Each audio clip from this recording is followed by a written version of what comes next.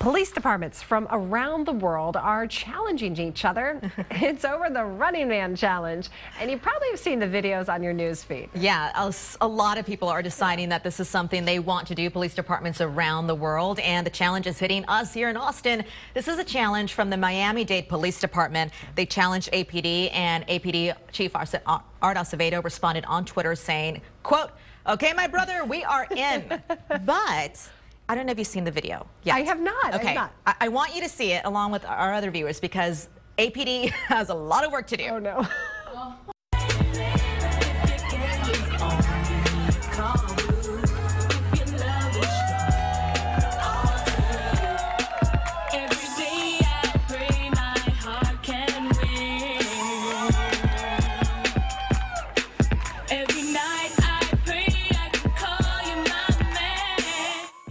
Wow. You see what I'm talking about? Yeah, they're good. Yes, this is Miami-Dade. Right? Hey! Whoa. That's just one snippet. And then look at this guy who comes in. He's like, all right, step out of the way. Yeah, and then this is the challenge right there.